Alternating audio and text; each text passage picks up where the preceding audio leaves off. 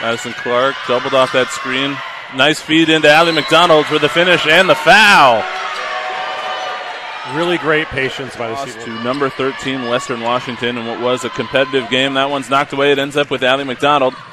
She'll take it all the way and finish. Tap that to Alli McDonald. McDonald launches a three, and perfect on that one. Alli McDonald, her first three-pointer.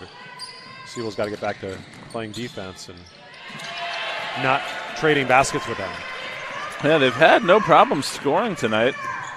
Continuing to leverage their length in this zone, but there's another open look for Moreno. This time can't hit, but Alli McDonald, the rebound and the follow. Always a gamble playing in the zone. Can you rebound? Their bench is a little thin with guard play, and I think their guards are playing a ton of minutes. And there's a nice, easy one there on the cut from McDonald. Great job closing games.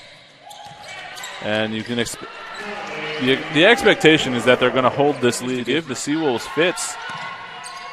Alli McDonald kicks it out. Madison Clark, she'll drive. Sherwinski swings it over. Deep three from McDonald is perfect. Alli McDonald. Big bucket when the Seawolves have a chance to make this a two-possession lead, and there's Alli McDonald. 5 straight for Alli McDonald, and Bruce Langford's going to call timeout. So the Seawolves got the lead back up to 4 when it seemed like. And Jamie, tonight you had 23 points, 7 rebounds, 4 assists. You were going to the basket. You shot 10 free throws. Just break down your game for me tonight. Yeah, I feel like I stopped focusing on scoring and doing this and doing this. I just wanted to get the win, and I feel like once I started to do that, my layups and my drive just kind of opened up for me. And with the assists, my team, they can hit shots. So once I was driving a lot, they started to get open, so then that's where the assist came.